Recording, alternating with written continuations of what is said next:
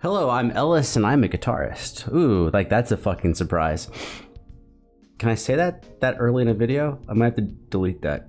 Anyways, I have played guitar for quite a long time. I do have a master's degree. Not that that's really relevant, but I'm just saying I might chime in on some things he says. I've not seen this, so I'm just saying if you're like, why is this dude even pretending he knows anything? Because I might know something. I mean, maybe I don't know anything, but it also might make for a better video.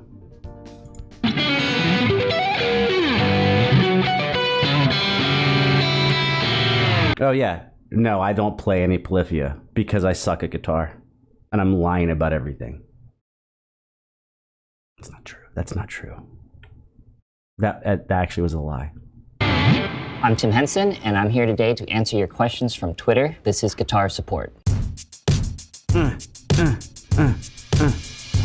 Queen Tay asks, why are bar chords so hard? For a lot of beginners, bar chords are difficult because you have to kind of place one finger across the entire fretboard. For some, like that's just a weird movement. And really, like you're kind of hitting it on the side of your finger versus like the pad. So if you can hit and play all of those notes cleanly, then you'll be able to get a nice bar chord.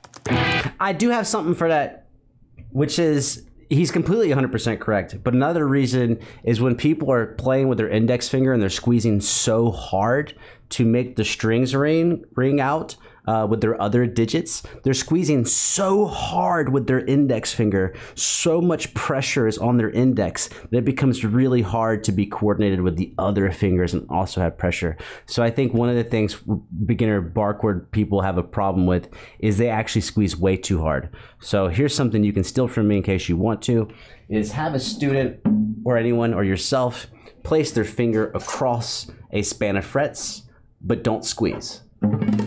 Just lay your finger across it. And then gradually squeeze. And squeeze until music comes out. And then when it comes out, that's the least amount of force you need to make it ring out. You don't have to squeeze all day. You're over squeezing. Premier Guitar asks, what's a riff that sounds easy but is actually hard to play? John Mayer's Neon. Doesn't sound that difficult. 100% and then correct. you watch him play it, he's just got his thumb stretched all the way up here, and it's incredible. So he frets the root of the chords with his thumb, and then plays like just regular chords that you would normally do. Yes. Like all the way up there. So it's just truly a difficult thing to play. I think what he's not saying is, of course, Stevie Ray Vaughan and Hendrix all use thumb position chords, which also John Mayer did from Hendrix, like we all do from Hendrix and Stevie Ray. But usually our thumb is in line with where the index finger would typically be. But John's fucking hands are big, and so he actually like will be off like a fret or two. So you're actually stretching while playing the root of the chord with the thumb. I like this. I bet you hate it.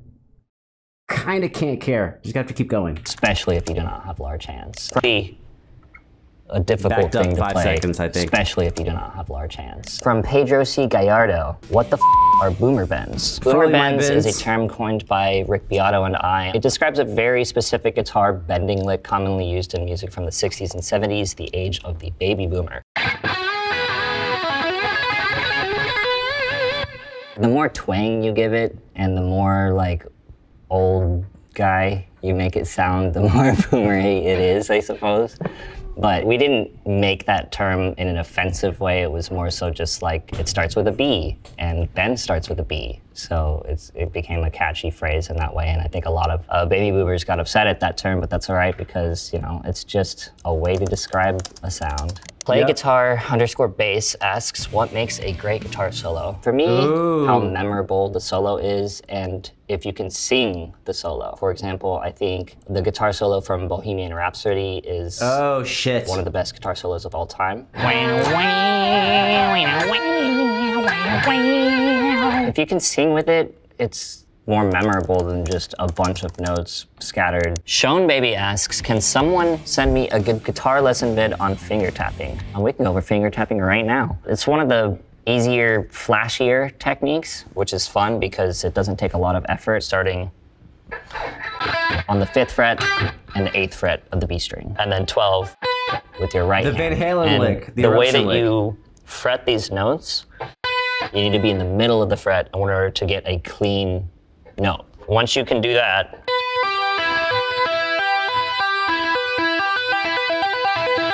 and you just speed it up. So just start with that sequence. But yeah, that's tapping. Sage of Quay asks, upgrade versus upscale. Is upgrading a cheap guitar worth it, or are expensive guitars just a scam? I personally do not think that expensive guitars are a scam. I think after a certain price point, that's about as good as the guitar is going to get. I would say, I'm just curious. I'm only saying this to you, not because I think I'm fucking a know-it-all, but I'm just always curious if someone's going to give an answer, what my answer would be. I think usually that number is around 2,000. Yeah, 1,500, 2,000. Above that, a lot of times it's aesthetic things, you know. That's just my argument. I'm not talking about rare guitars. I'm just talking like a $5,000 Fender versus a 2,000 versus an 800 or an Ibanez or whatever. I would tip it. For me, I'm going to say that cutoff is like 2,000. Oh, but classical guitars. Classical guitars, I would say that number is probably more around 5,000. Because when you're dealing with a classical instrument, viola, violin, cello, bass, which by the way, 5,000 would be the bottom of their shit. That wouldn't even be considered a nice instrument for an orchestral string.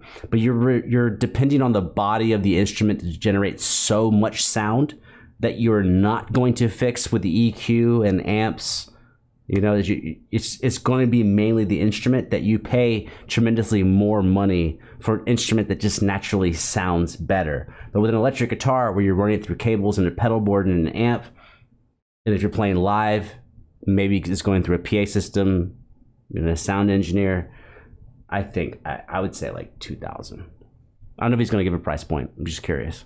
You can find really, really great guitars with what I call mojo. Those instruments just have a great feeling. You can find those for under $500. $1,000 to $1,500 mark is where you're going to have like a fairly like intermediate. It's going to be a good guitar. And then after $2,000 and up is kind of where you're going to find like really well crafted guitars, and they're intonated better. So for example, intonation is hitting the harmonic of the 12th fret and then hitting the 12th fret. And how well those match together is how well intonated that guitar is. For example, this guitar. That's fucking perfect. It's pretty well intonated. If we were to pick up, a cheaper guitar and see how well this one is intonated.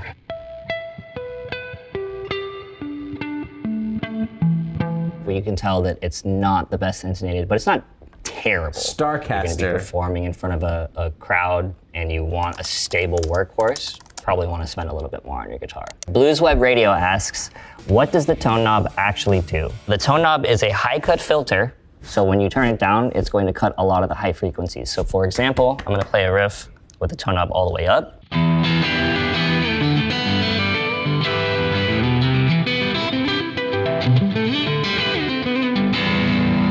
Tone knob all the way down.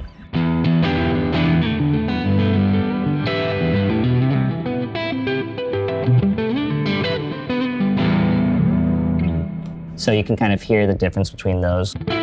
Just between me and you, I'm really astonished on whatever model Ibanez he's playing, that when he's got the tone knob all the way up, how closely it's actually mimicking a Stratocaster sound, which when I was first learning stuff, late 90s, mid 90s, early 2000s, Ibanez's did not sound like Strats. They just didn't.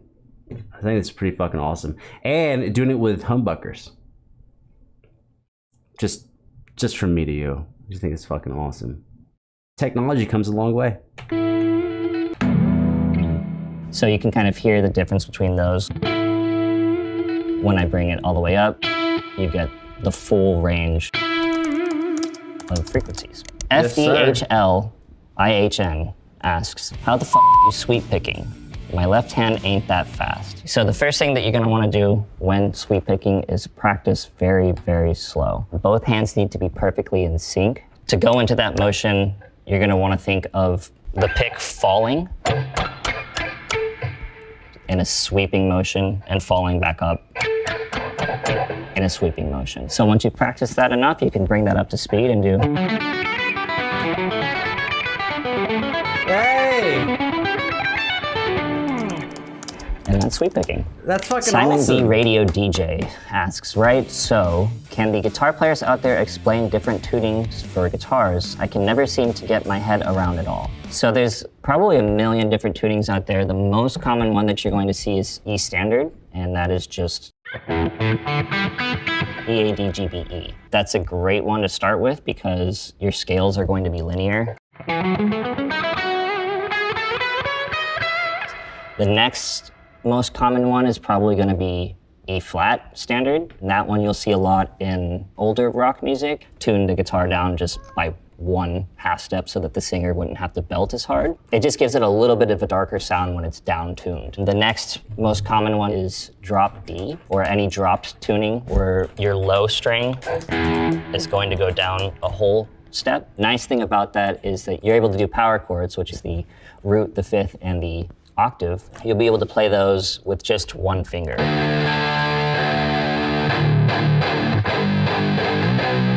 Sorry, I'm just stuck on him saying that the E flat tuning was A flat tuning. Sorry, I'm stuck in my head. Yes, everything he's saying is correct. I guess it's just the nomenclature, the jargon, the lexicon of what we're speaking about seems I've been playing for like, I don't know, man, 20, God, how the fuck old am I now? I've been playing for 26 years. I have never once heard anyone say I'm playing an A flat standard. But I'm learning something new. So the next time, if someone ever says that to me, I'll know what they're talking about. It was E and E flat. We're referring to the lowest pitch on the guitar. Why is it E standard? Because the lowest note's E. So I would assume if you detune a half step, it's E flat standard. I still love them. I'm just like, it's weird, like, whatever. And then you'll find open tunings, which are commonly used in like math rock and emo music. You can kind of play easy chord shapes, but then have really complex sounding chords. Feller NJ asks, you'll like pinch harmonics. I fucking love pinch harmonics. Yes! They're awesome. If you want to learn how to do a pinch harmonic, first up, you're gonna switch your pickup selection all the way to the bridge pickup. Yes, and with your sir. right hand, you basically take the pick and you're going to hit the string twice. Once with the pick, once with your thumb for one swift action.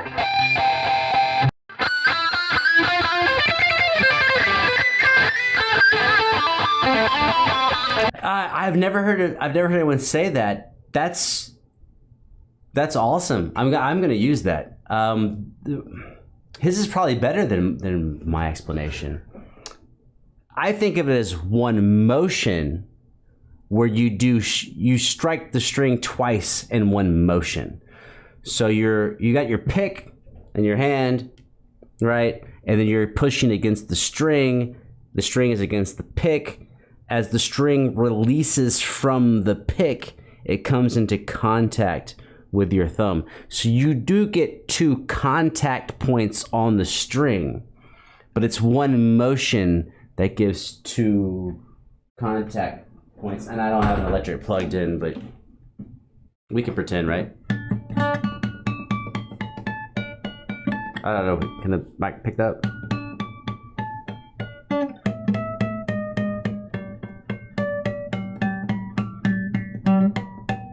But it's one motion that causes 2 contact points. But I should maybe introduce the idea of thinking about it as being 2 What do you say? 2 instances of hitting the string. So yeah, pinch harmonic. Nathan Relax says, I have no idea what makes a good guitar tone and it annoys me. It has everything to do with taste and using your ears. Because I remember when I was 10 years old, I could not hear what the bass guitar was doing. Like, I just couldn't distinguish it between the guitar and the bass guitar. And then, like, just a year later, I was like, okay, I can clearly hear that now, and I don't know what was wrong with me. Now I've been on this earth long enough to understand what a good mix is and why it's a good mix. Listening to a lot of music and comparing mixes and comparing guitar tones will help you on your journey to crafting a good guitar tone.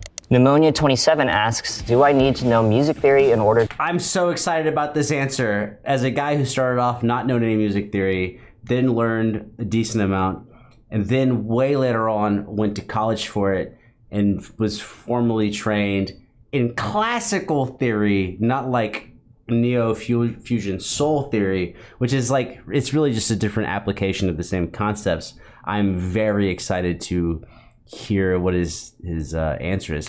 I would say, no, you definitely do not know. You don't need to know music theory to write songs at all. You do not. It's just another way of being able to come up with ideas, or if you get stuck, you can use some tools in your toolbox to do something else. But to me, you definitely do not need to know theory to write songs.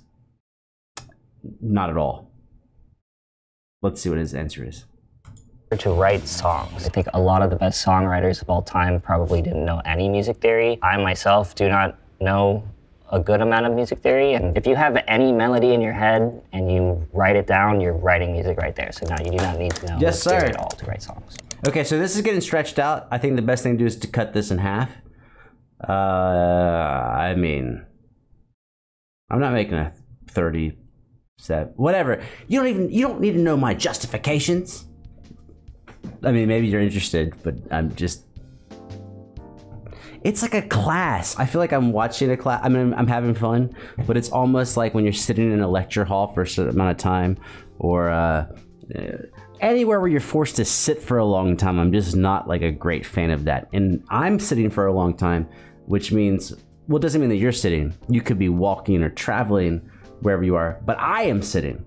And so for me, I got to I gotta get up. I might post this video first and see how you feel about it, and then do the second. But shit, I might just film the second. I mean, because I really have had a great time watching Tim. I don't know. But you're not even gonna know what I'm saying unless you make it to the end of the video.